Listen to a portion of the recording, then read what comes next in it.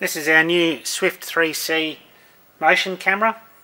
We love this little camera because it's so fast and it's sensitive, so you pick up a lot more action. It's got a 0.35 second reaction time, so it's a lot faster than most models out there that have a 1 or 1.2 second reaction time.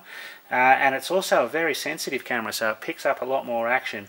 In the last 6 months, over the trials we've been doing with it, it is just blowing other models away.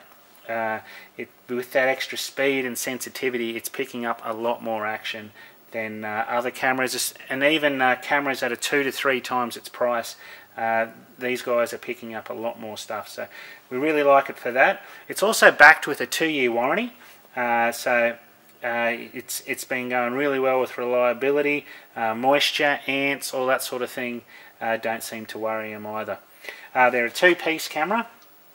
In the back you've got 4 batteries, and you've got another 4 batteries that go into this section down the bottom.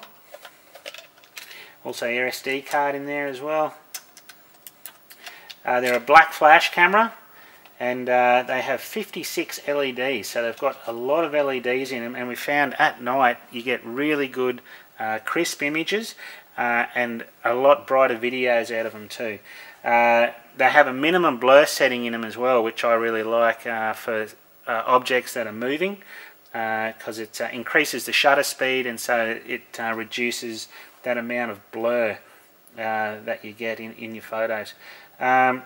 A great little camera for the price, we found, and a better camera than some other models, or a lot of other models that are worth a lot more. Comes in a wide angle as well. You can get it in a wide angle or a standard angle, and you can also get it in a camo colour or the black colour.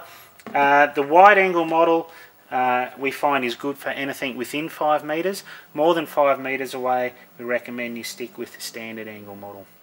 If you want more information on this camera, have a look at our setup videos. They do have this little menu system inside them as well, and you can play back your photos and videos. They've got duty time in them, they've got time lapse, but check out some of our other videos if you want some more info.